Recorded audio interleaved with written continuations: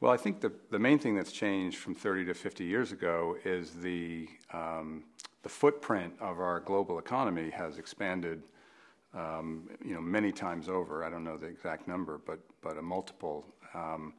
And since our economic system is fundamentally a throughput-intensive system, raw materials in, waste out, this is the first time in the history of humanity that our economic system is actually bumping into the boundaries of the biosphere. And of course, climate change is what we all are familiar with, but that's really just a system of a much more profound challenge of what Herman Daly calls a full world economy. And that's new. That's unrelated to the financial crisis, and that's unrelated to anything that we've experienced in the past. And I think we need to spend a lot more time thinking about the very profound implications of that for how the economy operates and how finance operates.